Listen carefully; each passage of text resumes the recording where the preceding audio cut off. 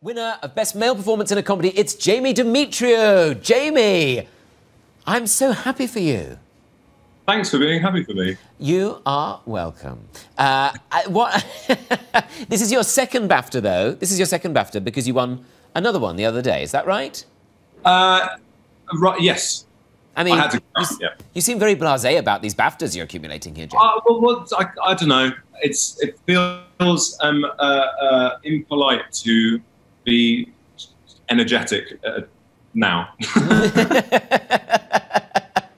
No, I think you're being... I feel very lucky, and I feel particularly lucky to have been in a group of such good pals and good people and good comic performers. That's been the highlight of the whole thing for me. Sharing it with them.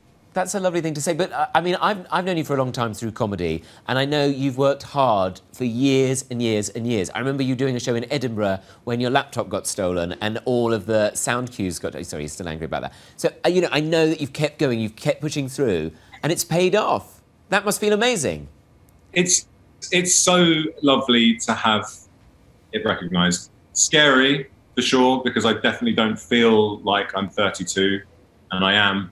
I imagine I'm around 26. So this all feels like it's all happening too fast, if I'm honest. But I feel so lucky, and I guess I just got to catch up with it.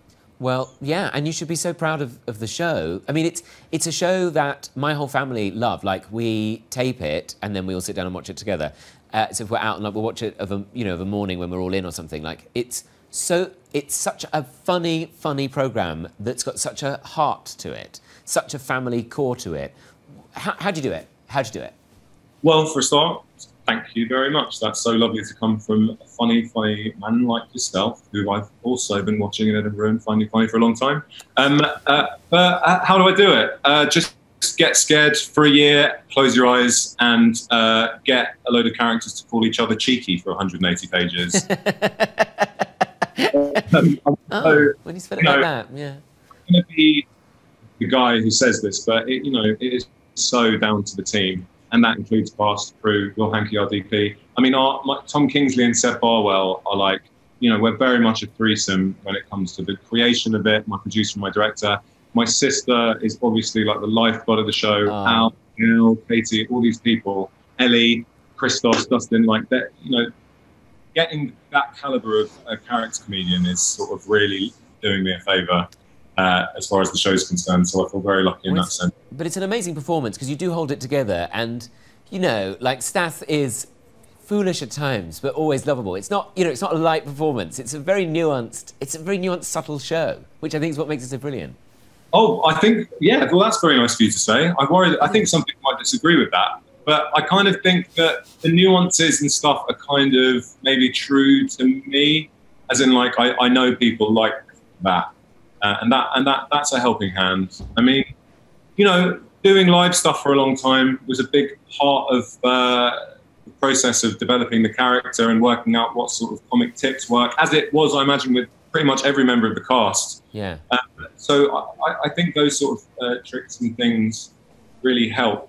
But I think much like all the nominees in this category, I think that, yeah, every story kind of feels like it's got an element of truth from the character, which is from the person playing the character, which is, I think, a really truth in various senses. But I think that's a really useful thing to have on your side. And it's very nice to be allowed to put that on telly, because most stories that I have about my dad and about my family are kind of stranger than fiction. But they're Sorry. No, go on. What were you going to say? Well, no, I was just going to say, like, not a lot of people, I don't know, when I pitch ideas from things that had actually happened in my life, the general thought process was like, yeah, let's go for stuff that would happen on Earth. But I mean, I know your sister Tash, who plays your sister in the show, and it's also so funny, and I know you have such a great rapport with each other, and that's lovely to see. But what do your family who aren't in the show think about it? Do they like themselves being portrayed, or sort of inspiring characters? I'll say for safety, I don't think there's anyone being directly portrayed. Of course. But I don't know. My mum and dad are into it, I think. I think they like it. They definitely like it. My dad will sort of pitch me, say his favourite scene from it, and it will be a scene that he's concocted. Remember after series 1, him being like, "Oh, I'll never get over you filling the toilet with loads of toilets, different toilets." Brilliant idea. I was like, I mean, you're right. It is a brilliant idea, but it wasn't. It's not on the show. It's yours. Well, I know you've said to me before about how your family have inspired the show, and I think that's part of it. What makes it so lovable and makes your performance so loving. It's a very respectful, if playful, rendition of people that I know you care about a lot. And I think the fans of the show will want to know, when will there be a 3rd series? Look, there's this cold going around, and it's big productions. Well, I think that it's hard to say at this sort of quite hard time. I just won a comedy award and I'm doing this. It's a hard time, isn't it? So we know what you mean. I think we don't really know, but hopefully one day. Hopefully, there's more stuff. There's more stupid stuff for all the characters to do. So hopefully, and more than anything, I just love to spend time with all those people again in one room, wearing horrible suits and shoes. They are truly horrible, but very funny. No, of course. You must.